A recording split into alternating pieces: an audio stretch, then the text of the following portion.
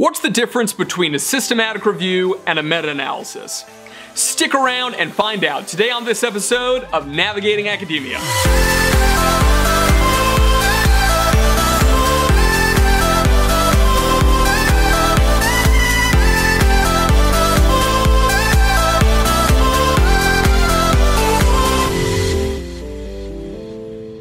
What's up, everybody? My name is Dr. Phoenix Singh, and I want to warmly welcome you to this episode of Navigating Academia, your leading source for guidance on how to advance your career in academia.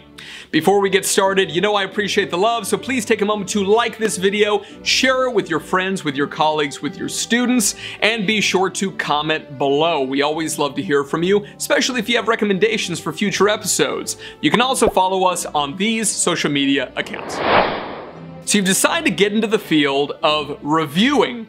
Now, this is an incredibly important area when it comes to scientific research because eventually in any field you have so many primary studies that they literally almost can be perceived as individual trees. But you can spend so much time looking at these trees that you literally forget to see the forest itself. It's so important to be able to zoom out and see that 10,000 foot view every now and again, and that's what the field of reviewing does. Now, there's three main kinds of reviews. We have narrative reviews, systematic reviews, and meta-analyses. And my goal today is to be able to distinguish them for you. Narrative reviews first. The thing about a narrative review is that basically you can use it as a soapbox to be able to say whatever you want. For example, some people are very anti-vaccination, for example.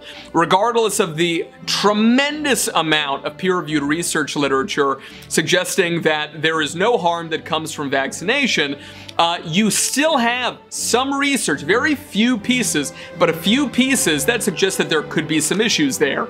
If you want to do a narrative review, you could just disregard the preponderance of scientific research and write an entire piece talking about, you know, the potential harms of vaccination. You could put that in there, right? And if you wanted to, you could make the whole article on that without even mentioning everything else.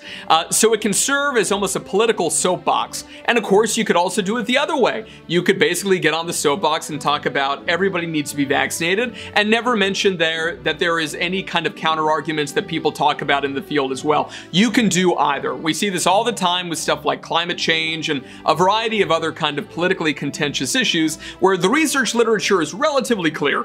So, that is a narrative review. At the end of the day, we're not specifically going through the literature to be able to kind of have a systematic review of anything. We're just doing it to be able to give you a general sense of me, the author, or the authorship team's opinion, essentially, on a given area. Second, we've got a systematic review.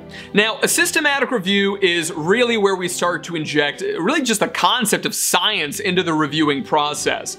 And really, it's going to take a few key steps to get a systematic review done. The first step is conducting what's called a systematic search. The idea here is that you're going to go onto a database, a search database, like a Google Scholar, an ERIC, a CINAHL, an Embase, PubMed, right?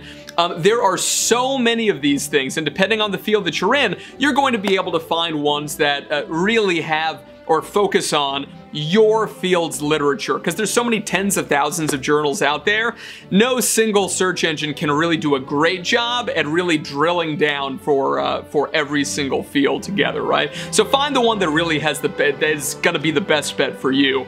Once you've got it, come up with a list of search terms. These are going to be terms that you can either use one by one or you can combine them using what are called Boolean operators. If you don't know how to spell Boolean, it's B-O-O-L-E-A-N.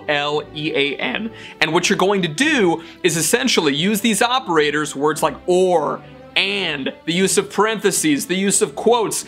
There's so many ways to be able to do this, to systematically search the entire literature for articles that meet your pre-specified inclusion criteria. Now, you got to come up with inclusion criteria, and these could be things like publication status. Maybe you want to include everything. Maybe you want to say no conference presentations, no government white papers. I only want things that have been published in peer-reviewed journals already, and within a certain date range, maybe only between 2000 until the present year. Maybe it could be something where you only want studies published in Europe. Maybe you only want studies where the sample is comprised 100% of women. Whatever it is, you get to pick, but make sure that in your methods section when you're writing it up, you're really clear about the terms that you searched, the limits that you set, all this kind of stuff, right? What search databases did you search? You got to be really transparent such that somebody else could come, use the identical methodology and get the exact same findings. This is science, right? It's got to be reproducible. It's critical. So that is the systematic search. Now, when you're done, you got to get your hands on these articles, and this could take a long time. But once you've got the different pieces, you got to read everything. Usually you're going to come up with a coding sheet in terms of information you want to extract. Maybe you want to extract things like, let's say that you're taking a look at the efficacy of a drug. Let's say you're in big pharma, right? And you're doing a review on, let's say, the efficacy of Zoloft, right? And the effect size that you're going to take out of every single study is something called Cohen's d, right? Which is a measure of efficacy, right, of an intervention. So, okay, so out of everything, I can extract Cohen's d's to the extent possible, right? As well as just demographic information. What percentage of the sample is male? What is the average age? What is the diagnostic breakdown of people in the sample? Were they in the community or in an institution? Whatever. There's so many things you could pick apart, and usually you do that with some sort of a coding sheet. And then after you actually have done that coding, you should have a secondary person come in and code, like recode a random sample of what you've coded, and then take a look at the inter-rater reliability of the codings using something like a Cohen's kappa, an interclass correlation coefficient, also known as an ICC. Something like that to be able to, again, scientifically prove that you've extracted the data correctly. Now, when that's done though, you're basically done. And what I mean by that is that then you can do thematic analyses, you can read the papers, look for patterns in the data, but you are not quantitatively synthesizing. You're not taking those individual Cohen's d's that you've collected and wrapping them together to be able to get kind of one summary Cohen's d. You're not doing that, okay? This is the end of the systematic review. And systematic reviews are great to be able to come up with both suggestions for future research, but also to be able to recap what's already been done in a field, right? So it's more hypothesis generating than it is hypothesis testing, as it were. Now, in terms of hypothesis testing, you'd want to go on to the third approach. And the third approach is a meta-analysis. Now, think about it like this. Every meta-analysis is a systematic review, but not every systematic review is a meta-analysis, okay? Now, what does that mean? Well, to do a meta-analysis, you gotta do everything that I just said for a systematic review. The only difference is that we're going to use very advanced statistical techniques, and there's so many kinds of meta-analysis. Tabular meta-analyses, individual data analysis, network meta-analysis, there's so many of these things. But we're going to use it to be able to combine quantitatively the findings of each of those individual studies, and that's going to produce for us what's called a summary effect estimate.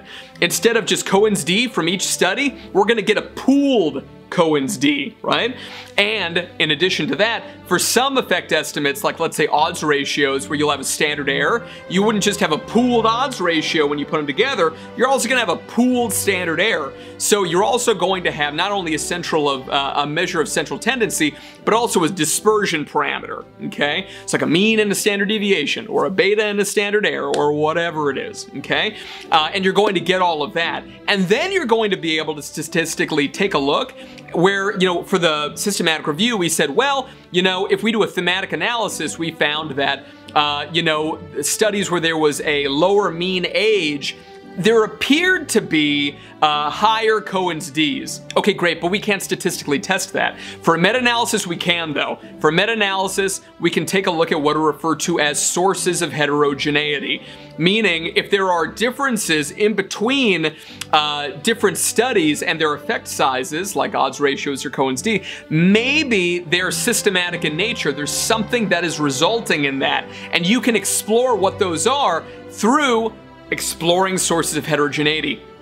And you do this either using subgroup analysis, which is kind of dichotomous in nature. You would say, okay, here's all the samples with an average age under 25 and then of 25 and over. And you just kind of take a look at them overall, compare their confidence intervals, and there you go. That's it, right? But there's no like p-value, right? It's not a null hypothesis statistical testing situation.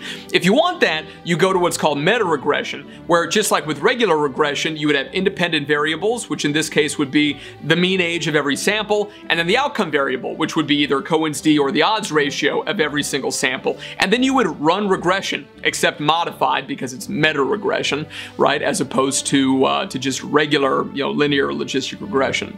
And there you go. You'd be able to really make some more definitive conclusions about the reason why there's fluctuation between studies, if you do find that there are fluctuations, that there are between study sources of heterogeneity. So that is a meta-analysis.